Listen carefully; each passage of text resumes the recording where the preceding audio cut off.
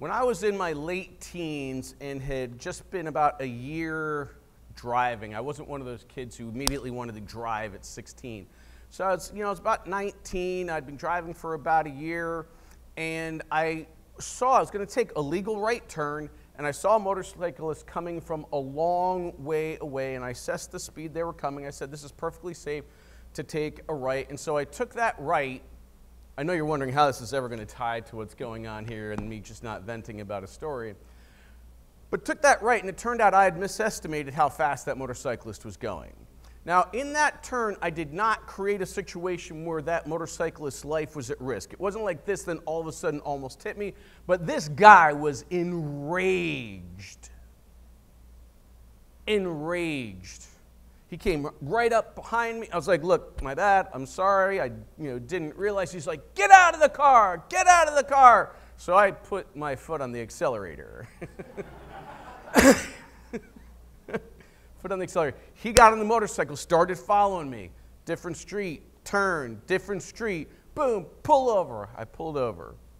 He's like, get out of the car. He comes in, bashing on my window, and I heard the key from his motorcycle, like hitting, which all of a sudden I realized he doesn't have his key in the ignition. Stepped on the accelerator again. Right? It's amazing what can happen with road rage. It's amazing what can happen that can trigger our anger to such a place that it can get us in a dangerous situation, and how many ways that anger does get us in a situation. Now, I have to admit, and now I'm going to give you the other side, because I have been on the other side of that exchange. I've been on the other side of that exchange. About 20 years ago, we were living in Coventry, and I was driving along the road, and someone kind of like came really hard up behind me and then like buzzed me on the side as they passed me, and that really ticked me off. And so I was like, oh, I'm going to show you, because I wasn't going slow in the left lane. This was like a single lane, like, two-lane thing. And so we were going along, and we're doing this thing back and forth, and the guy's like, whoa, whoa, whoa, and I'm like right on him, and then we get a stoplight, and his door opens. I'm like, uh-oh. Because you don't know these days. And so I said, I need to take a very aggressive posture here. And I turned my car. I wasn't going to hit the guy, but I turned my car and accelerated toward his front door as he was getting up. And the guy gets out, and it's one of my best friends. And he's like, dude! And I am horrified. Horrified. Not that it's my friend. I'm grateful it's my friend. I want my friends to be able to see me vulnerable and not at my best place so they can help me become better. I was horrified at how I had gotten from where I was pleasantly going on to work to that stage that I was willing to aggressively turn my car towards the door as someone was getting out. Like I said, not that I was going to hit them. I wasn't going to hit them, but I was just trying to make sure they stayed where they were and weren't getting out of their car. There's so many places. Has anybody here on one side or the other experienced road rage before? From somebody? It can be you, it can be somebody else. Has anybody ever experienced being triggered by somebody else? Being triggered, and being triggered. And what I mean by that is they say something or they do something, and it elicits a response that is disproportionately aggressive from the actual thing that came up in the first place. This is a place that we personally experience and have a lot of work, that many of us have a lot of work to do, including myself, but it's also something that is a problem in the country right now, where little offenses become big, like aggressive arguments and pursuit and going after people and all of this kind of thing. And Jesus has some help for this, because it is not easy to fix this. It is not easy to fix this, but things that are easy to fix often aren't all that worthwhile. They may be important, but sometimes the most important things that we have to fix in our bodies, in our spirits, in our souls are the things that are difficult to fix. Because the easy stuff doesn't require God.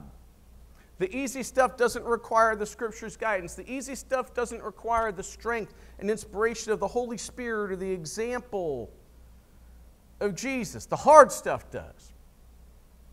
So let's talk about that for a second, because what would Jesus say if we were in the middle of this? Because Jesus didn't have stop signs, right? Jesus didn't have these same kind of signs. But we're going to do this road rage, reducing road rage and anger Jesus style, right? Jesus says, stop. Stop.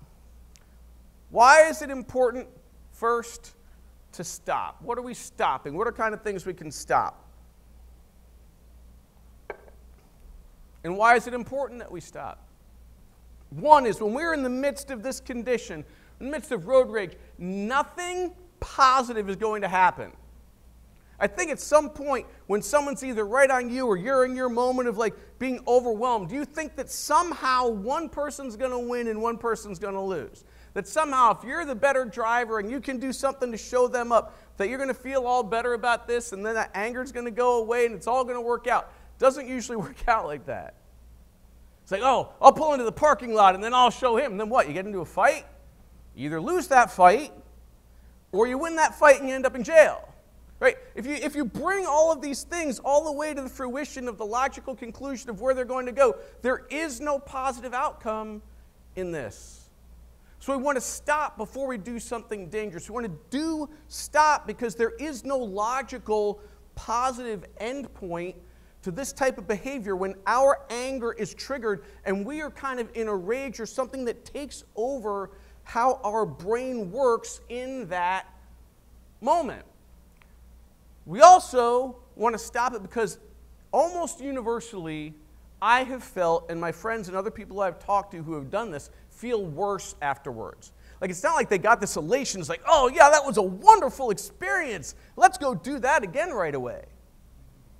I don't know anybody who has had, and maybe you have, but I personally don't know anybody who has come away from that experience feeling that way. Another reason that we need to start by stopping is because if we have dug ourselves in a hole that has led us to react in this way,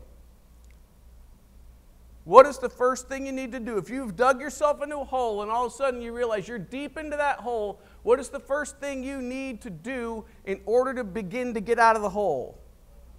You got to stop digging. You got to put the shovel down.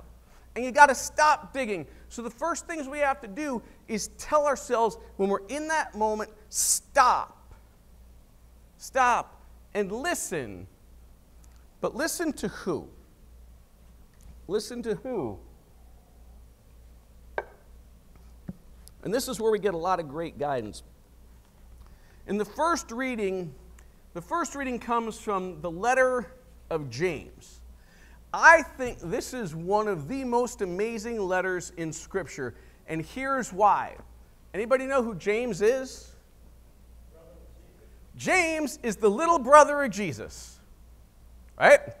James is the little brother of Jesus. If you have ever been taught in another church or anywhere that Mary never had any other children and was perpetually a virgin, that is absolutely not true. The Bible again and again and again in the Gospels and the letters say that Mary had multiple children, and one of the children was James, which is a younger brother to Jesus. Now, I don't know how your relationships are with your siblings, but when I die, I do not expect my younger brother to be writing a letter saying, everybody, this is how you should follow my brother from now on. Maybe some of yours will.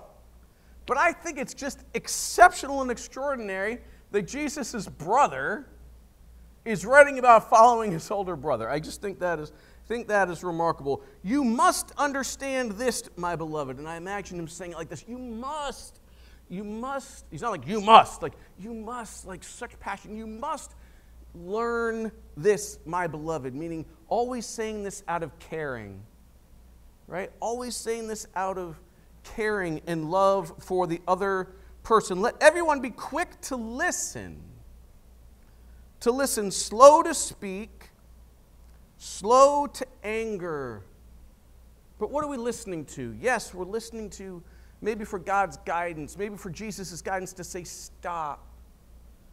But what we've also got to listen to is where is our ego playing in this? Listen to your ego. Is ego the thing that is driving you to cause to be so aggravated and triggered disproportionately that your anger comes flaming out after being triggered by a relatively small thing. Listen to your body saying, where is that pride coming from? Where is that depth of anger coming from that I need to work on my own stuff? So that when that happens again, because it will happen again, because someone will trigger you, and it's probably the same person that has always triggered you if they're still in your life. Or somebody cutting you off. Listen to those things so you can listen to your body and say, why am I responding that violently, that irrationally for my health to that situation? Right? It's like, be quick to listen, slow to speak. And he means like, don't yell out at the other person. Right? And don't do the verbal commands either. Right? So it's saying, why? Why? For, meaning because your anger does not produce God's dreams for you and God's dreams for the world. It doesn't give you peace. A lot of times you have a choice between being right and proving you are right and going after everything to show other people that you are right, or to have peace. Now, I don't have that problem in my family because Lyndon knows that I'm right all the time. So I get to be right and have peace. But not everybody else has that situation, right? So a lot of the times we have to decide, are we going to force this situation, insisting, try to force that we are right? Or are we going to have peace, listening to ourselves? What do you want? What is your desire? But I know this is not easy, that change is not easy, that doing these things is not easy. And I've got a question for you. Show of hands, how many people think that yield signs are yellow? Right? How many people think yield signs are yellow? Right? So studies show that about 1/3 to 45% of the United States population still believes that yield signs are yellow. Yield signs were made to this 50 years ago. 50 years ago. In 1971 is when they changed these. Now, they didn't do them all across the nation all at once, so maybe you've had one for like 20 years, but there hasn't been one around for like 20 years. I was 3 years old when they did this. I still, when I was asked this question 10 years ago in a survey, said they were yellow. Right? Certain things are ingrained in us. Certain things we're so used to that even when it changes, and it's been changed for a long time ago, or the opportunity is there, we're still ingrained, which is one of the reasons why change is hard. But the simple fact is, I haven't heard about a lot of you getting into crashes because you didn't see the yield sign because it wasn't yellow. Right? You still ended up seeing the yield sign that you went by, slowed down, and didn't have that accident. So congratulations. Without even knowing it, you have adapted to this, made a change, and had things go well. Congratulations. Now imagine what you could do if you actually decided you wanted to be aware of your anger, your ego, your pride, and that you wanted to do something about it, knowing that those things that trigger you and bring out those reactions and bring out those things of anger, that degree of anger is disproportionate and is not entirely or mostly related to what that person did to you. What can you imagine is possible if we're able to make these adaptations without even being aware of it? What you can actually do if you decide you want to be aware of it, hold yourself accountable to doing it, and actually begin to try to do it. But what are some of the things that we need to yield? What are some of the things that we need to yield in order to have some of this greater peace, in order to have less of this anger? Part of this is we need to yield our ego. We need to yield our right to be right.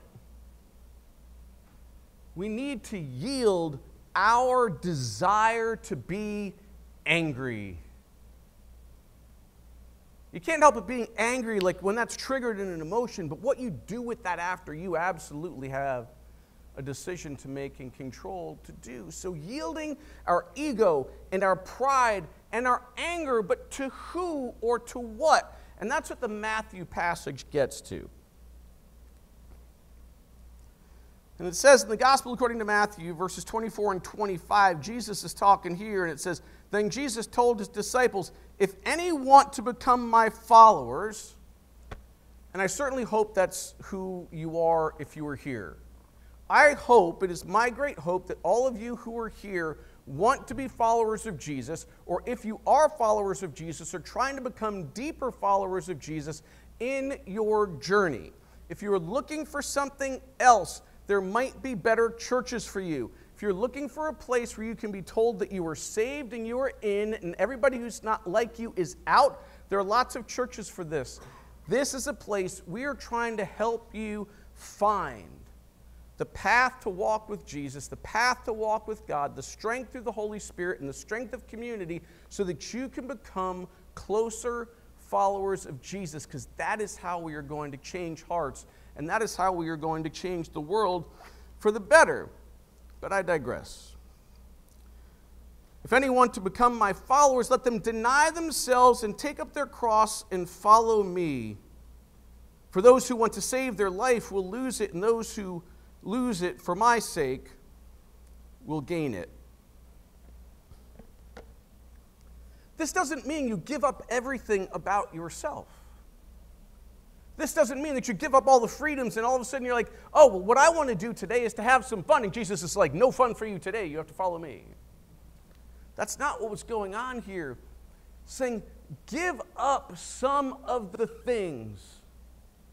Give up some of the things about yourself that are of no use, of no value, that are unhelpful. Yield your ego to me. Yield your pride to me. Yield your need to be right and your right to be right to me, and I will show you a way where, yes, you have given something up of yourself, where you have denied yourself the right to hold on to that ego as tightly as you can, that you have given up the right and you've denied yourself that desire to hold on to that anger, because if you hold on to that anger, then that other person is always going to be in trouble. Right? That you deny yourself the right to just already be right for something bigger, to let go of that life that is held on to always being triggered by things that are around you all the time.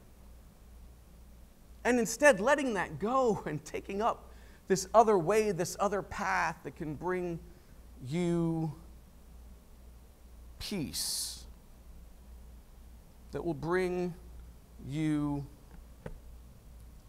peace. So we always have choices. We always have choices. Do we want to stay exactly where we are, or do we want to get better? When someone, does something to us and it really hurts and it triggers us, we have a choice. We can just say, "Oh, they're horrible." Okay, maybe they are. But what is it inside you that makes you respond in such a disproportionate way to do that, that you can let go? Listen to this, my beloved. When you feel like this, stop and listen for where that is coming from and yield those things that are of no use to you in that moment to me, Jesus says. The old song goes, "Jesus, take the wheel." It doesn't say ego and pride and anger and jealousy and everything else take the wheel. Who do you want taking the wheel when you're in that moment? Because it is possible to stop that reaction. It is possible to yield these things of yourself and have a better life on the other end. And it is all accomplished through following Jesus. It is all accomplished through listening to his words and listening to his ways of putting down the things that are of no benefit to us, that if we do that will open us up to be filled with something so much more wonderful, so much more beautiful, so much more setting our hearts at peace, which is a precondition to the peace that we aspire for in our families, in our country, in the Middle East, and in the world. And no, it's not easy, and Jesus never promises it's easy, because if it's easy, you don't need Jesus to help you do it. But if anybody is willing to do this, you have a community of faith, you have a pastor, you have a church, you have a place that's willing to work with you on that, and you just come by or give me a call or email me on that kind of thing that you're dealing with, and we will find a way, or if you're online, you just reach out to me, and we are going to find a way to work on this, because there are few things that are more important than reducing anger in the world right now. So stop when that happens. Listen for where in your body that's coming from. Your body is trying to tell you something that you have to work on, not the jerk who cut you off. And then yield those things over to Jesus and let him let you become everything you have the potential to come. Follow him. It's not easy, but it works. I've seen so many people do this. I have never seen a single person not be better for doing it. If you do this, it works every single time. Follow me. It's not easy, but it works. Amen.